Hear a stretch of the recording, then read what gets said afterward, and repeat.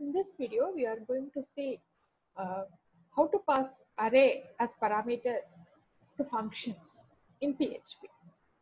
So here, let us see see that with an example. Here, this PHP program where we declare an array and then we pass that array values to the functions. So here, uh, score is an array, and we have initialized uh, while declaration itself we have initialized, we have given the values here, and with the keyword array the array is created, so that the score is an array. Now after this statement execution, score will be an array which consists of the values 65, 32, 70, 90, 66. Now we pass the score to the function called averager. Averager is a function which we have, which has been written. Now we explain this function by with the keyword function and then averager, and then we pass this array. Here it is need not that both this name of this parameter name which you are passing and here it can be different. So for example, here I have passed it as, here it should be scores only, because from the main program we call this function. So while calling that function we pass the parameter, actual parameter. Whereas here the value whichever is coming in this parameter will be passed to this parameter. So it need not be the same. This will be local to this function. So here it can be the same name you can use or some other name, but see to that you use the same name which you are using here throughout this function. So first let us, the main concept of this program is to add all these values and find the average. Okay, so now we pass this array. Then we declare a local variable called total, and then we use the for each loop in order to iterate the array one by one, the values in the array one by one. So we already know the syntax for each, and then within bracket you have to give the array name, then as some variable, local variable. So what happens here, it will this for each iterate this array, and then it takes one by one value and put it pass it value in this set. So in each iteration, first for example, at the first term scores of 0, the first value in the score will be passed to dollar value. So if you see that the 65 is assigned to that, then when the next iteration 32 will be placed in this, then the next iteration 78 and so on. So this is how for each works. Now within the loop what we do is we since this value is passed and assigned to that value, this value we are going to add. So dollar total equal to total plus this value. So each time these values, first initially it will be 65, it is 0, here total is 0. So 0 plus 65, it is 65 is assigned to that. Then in the next iteration, already total is having 65, 65 plus, now in this iteration the value will be 32. For this it will be 32. So 65 plus 32. So whatever is coming from that, it will be assigned to the total. Again, the next is 65 plus 32 plus 78 and so on. Finally, all these values will be added and placed in the variable total. Now, we check whether sometimes the array which we pass may not have any value here. So what happens? We have to check for that also. So that is what we are doing here. So the count is used to find the number of values in the array. This is a built-in function. So if count score means, so what it will return 1, 2, 3, 4, 5. 5 is the value which will be written. But if sometimes we may not pass any values at all, this array may be empty array. In that case, it say no elements to average. There is no element.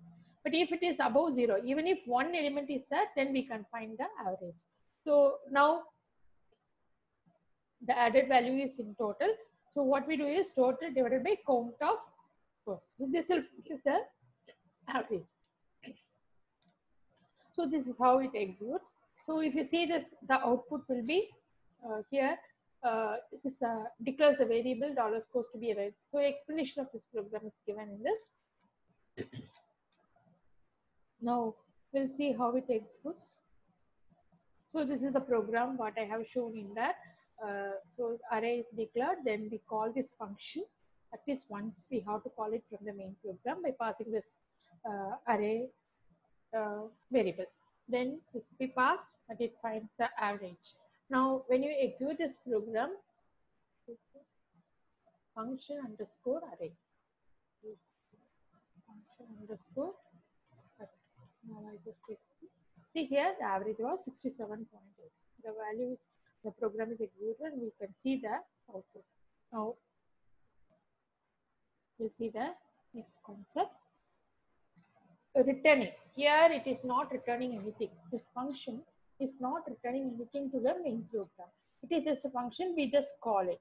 But when we have to return some value, you have to give the keyword return, and then in the main program you have to assign this function call to the right hand side, and to the left hand side you have to get the value, the return value in the variable.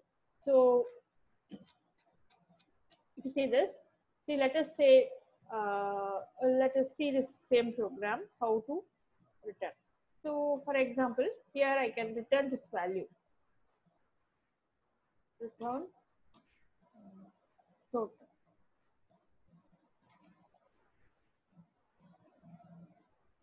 Dollar total divided by count of dollar cost. Now I want to return this. That is, this is the average. Okay. So this average will be returned to the main program. Now how I can get that value? By assigning avg equal to. Now what happened?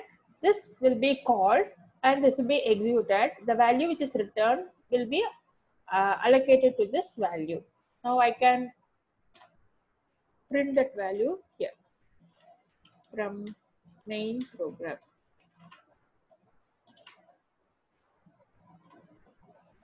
Dollar $AVG.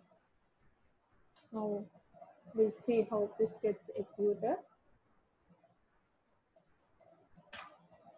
from main program.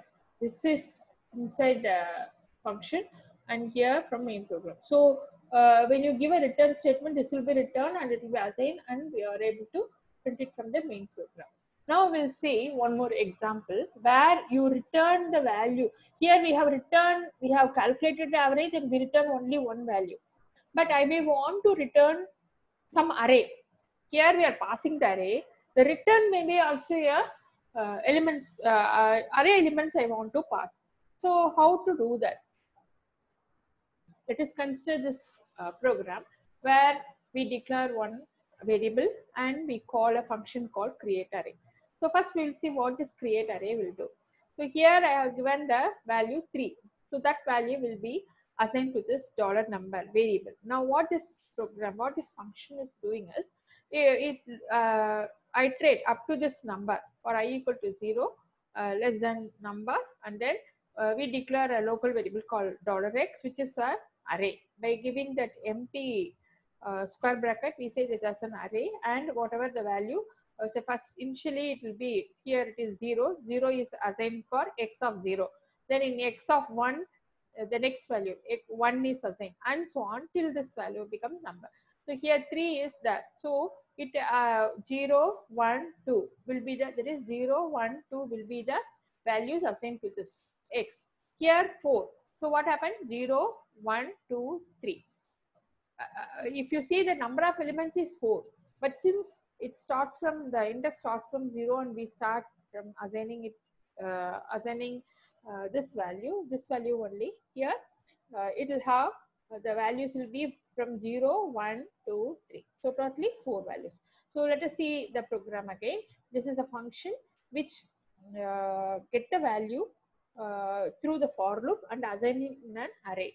Now what we do, return $x. Without the square bracket, you just send the, that is, you return the array values by mentioning its name. That's all. So here create array. Now it calls this and this array is created and it returns. Now you can print that using print or. Then again we use the same function and we create another array. So with this has 4 values. Here is the second array. So this is an example for how were able to return the array itself. Here we are returning only a single value, whereas in this we return array itself. Now we'll see the execution of this program.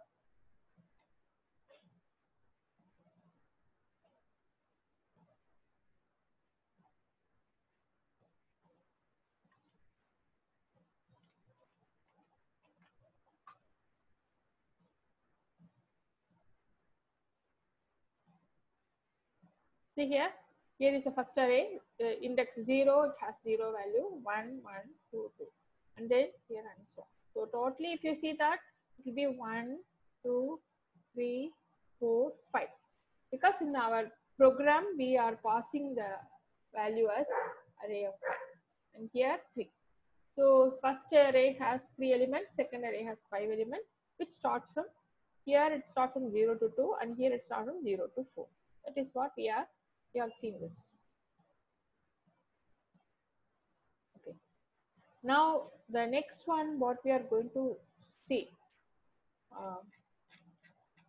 is parameter reference, that we will see in the next video.